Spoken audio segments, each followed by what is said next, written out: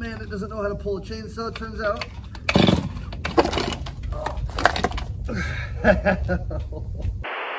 We are back in the garage today, so it's been a while since I needed a chainsaw. I've just kind of had them hanging up here, but this one needs a new pull cord. I have it. Anyway, this one's been kind of a problem child. I need to just get this running and selling it.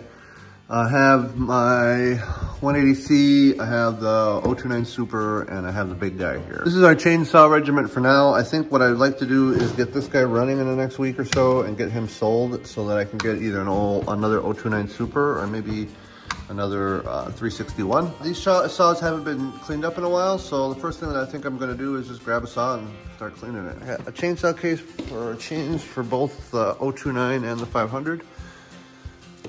This is just an empty case. Let's grab this saw off the shelf and get to work cleaning it. I just got this all cleaned. I take this pick right here, I take this, I take this rag. See, it's all the stuff I got out of it. There's a bunch of wood pulp that kind of gets buried in there from use. And there's still plenty of it on the saw here. You can see it just kind of kicks up like that. And if you don't clean this saw up every time you use it, all of the oil passages that oil all the chain bits and the gear bits get all clogged up, and you end up burning up a bunch of blades and your saw doesn't run efficiently. So we're gonna give this thing a good clean out now and just kind of get all this rigged up.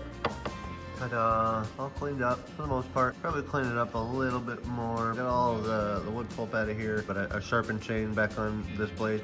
I like to flip the bars over every time I put a new chain on, or a new sharpened chain on. It just helps the mechanisms inside of here wear more evenly. Go ahead and cover here.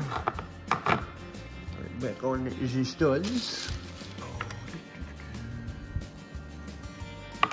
Start by just giving it back a snug down, not like super tight, just barely snug it down, snug the front one down finger tight, and then I'm just gonna come out here and make sure this chain snaps a little bit.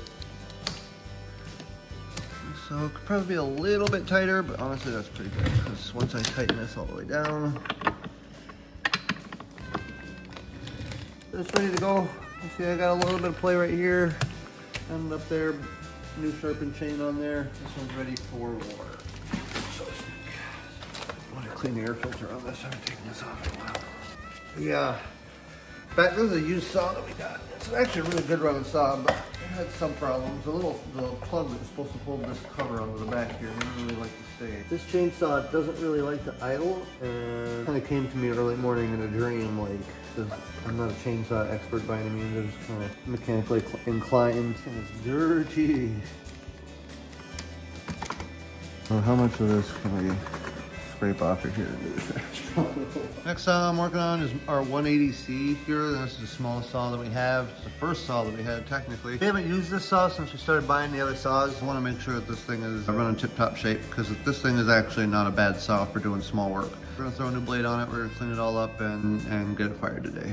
These 180Cs are what you call a beginner saw. I really like them a lot. You don't need a tool to pull these things apart like you do with all the other chainsaws. You can tell this thing's really dirty, probably hasn't been cleaned ever. We're gonna go through here. The last time we used this chainsaw, it just pretty much overheated the blade right away, and we weren't really being super effective with this saw. Now right away we got other saws, and like, I quickly educated myself on the right way to run a saw, and I don't believe we ever cleaned this thing out before. You can tell there's a bunch of junk in here.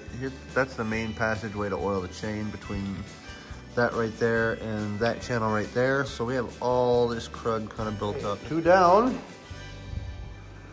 1 to go. What you doing? You helping Dad in the garage? Bye. Here's the last one, the biggest one. Here's a 500i. This is the biggest, baddest beast we have in our arsenal. Am I gonna need 2 hands for this? Probably. Anyway, yeah. Let's get it off the rack and start tuning it up and getting it cleaned. See, I've already made quite the mess. Good as new. Cover on, something like that. Right.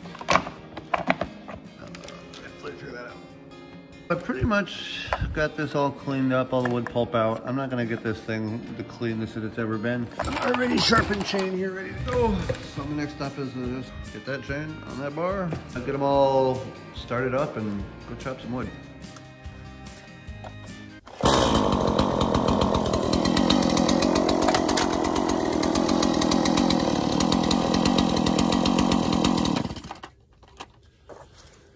Fun times. This cover keeps coming off when I pull the chain brake off. A few moments later. I don't know. I guess we'll try it again.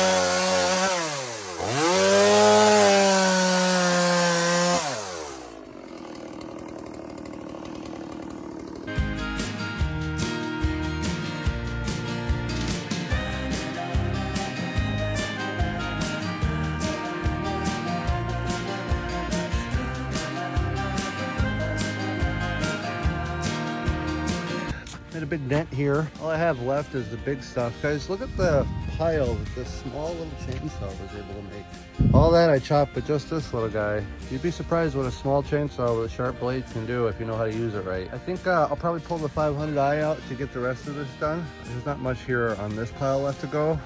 I'm back on the big stuff. That's all the wood we have left. We still have to cut and process and get split, and I think a lot of this is going to end up being next year's wood because as warm as it's being, I don't think we're going to have any cold snaps down into the negatives. And what that means is that we're going to be burning a whole lot less wood, which is a good thing for us because we were not prepared for a really cold winter. I think we've been kind of screwed, or we'd ended up having to call and pay top dollar to get some more wood here so that the house was able to stay warm. Pretty thankful for the weather that we've had this year, even though we're not in an RV. We'll take it. Go ahead and throw all this in one of the wood sheds, and I'll probably come back tomorrow for some of this stuff. There's some small pieces in here I could probably dig out if I really wanted to, but it's mud soup out here, so I don't know. It's supposed to be freezing my ass off, so.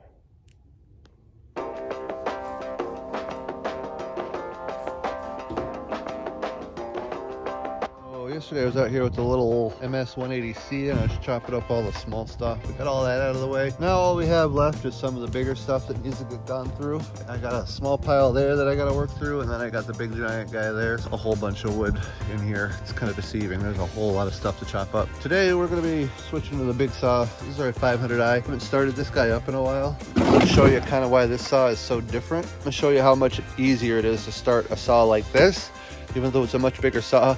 Because it's fuel injected, this thing is a very easy saw to use, and I'm glad we have it. See how easily it starts cold right off my shoe. Oh, I'm an old man that doesn't know how to pull a chainsaw, it turns out.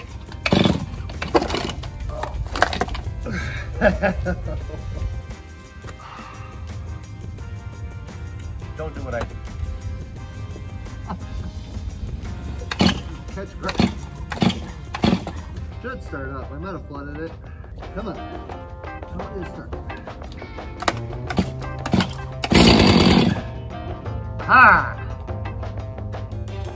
Man, I think part of the problem is I'm just not man enough to start this chainsaw. I'm okay to admit that.